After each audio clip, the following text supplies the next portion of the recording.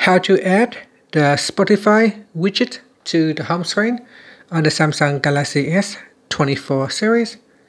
First, tap on the home button to go back to the home screen.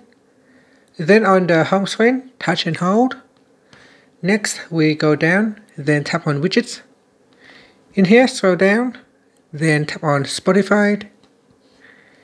Next, we go down and then select a small widget or a medium-sized widget. Touch and hold and then drag it to your home screen and let go. And here you can resize your widget by dragging on the handle size to resize your widget, make it smaller or larger. Touch and hold on the widget will allow you to remove it from the home screen. And that's it. Now you can simply tap on the Spotify widget to open up your Spotify app. Thank you for watching this video. Please like and subscribe to my channel for more videos.